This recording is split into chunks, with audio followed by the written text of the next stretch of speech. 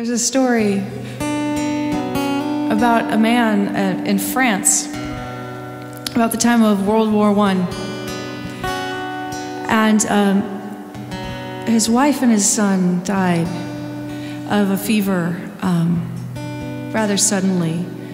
And he was devastated. So he went out to live in the wilderness.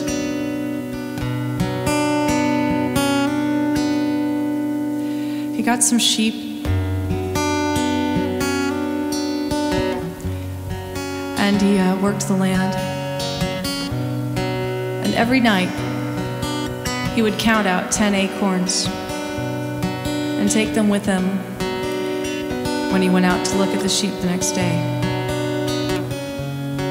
And throughout the day, he would plant these seeds.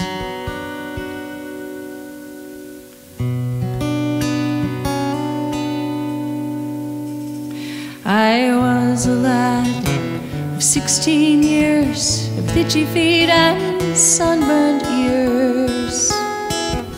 I was free of sin and shame. That's when the wild first called my name. When walking in the mountains high, the water in my skin ran dry. I saw an old man on his knees, keeping sheep and planting trees.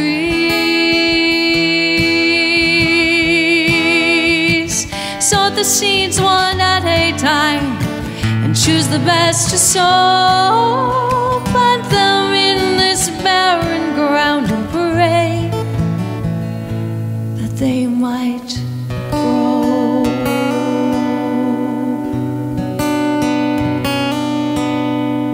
I heard her call, her voice a roar. I had to heed, her name was War. But all she left was sin and shame. I hope the wild might clear my name. I sought the peace I once had found and saw a bunch of saplings growing. And there, an old man on his knees, still keeping sheep and planting trees.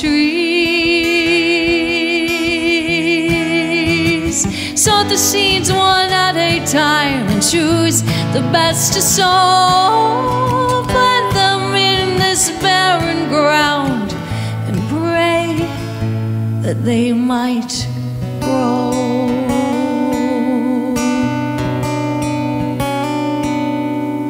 I am old, tired and lame, but still the wild calls my name. And though he died many years ago, the old man's forest still grows and grows. They say the trees are ancient here, but I know a different story, dear. Each lovely tree in this beautiful land was planted one by hand. Sow the seeds one at a time and choose the best to sow.